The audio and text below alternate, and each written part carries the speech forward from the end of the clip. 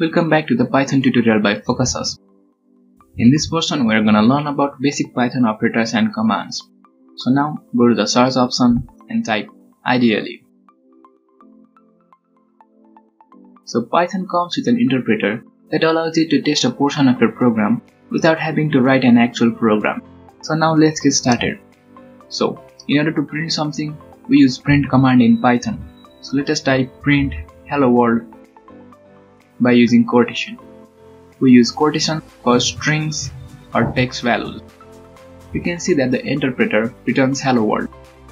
But we do not use quotation for numbers or integer values. For example, when we type print 2, you can see that it displays 2. But when we type print hello world without using quotation, then we see that the interpreter returns error. So this is the basic difference between integers and strings. Integer represents numbers, whereas strings represents text values.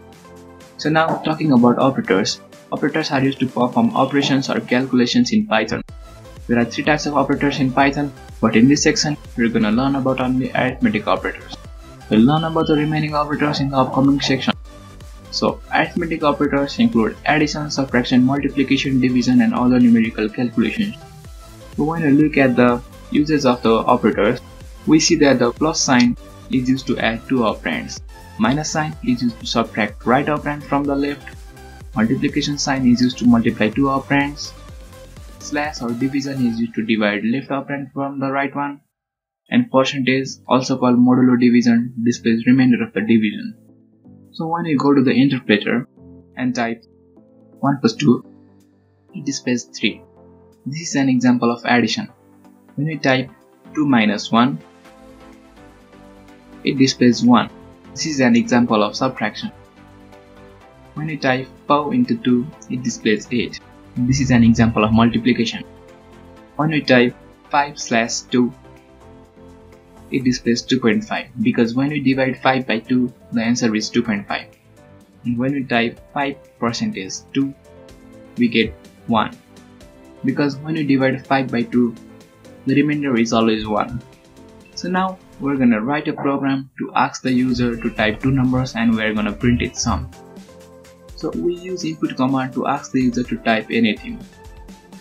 For that, go to the file option and click on new file.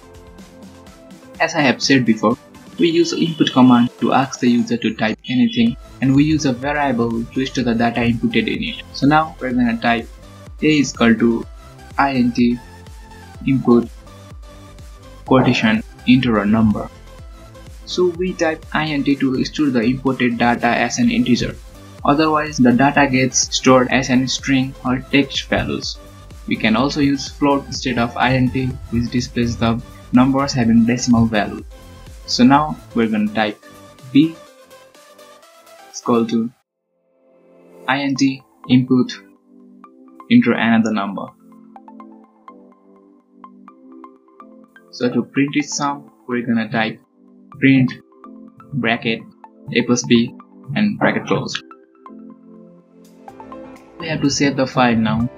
Go to the file option and click on save. We can give it any name. I have given it 12. Click on save option. So now we have to run the program, and the program is run in the interpreter as shown there. So now go to the run option and click on run module. Oops, we got an error. So the error is that we forgot to close the quotation in the first line of the code. Now we have finally debugged the code. So now we're gonna go to the run option and click on run module. We click OK. So we have to enter a number. We can enter any number. So let us say 5. We have to enter another number. Let us say 7. So we get 12. We get 12 because when we add 5 and 7, the answer is always 12.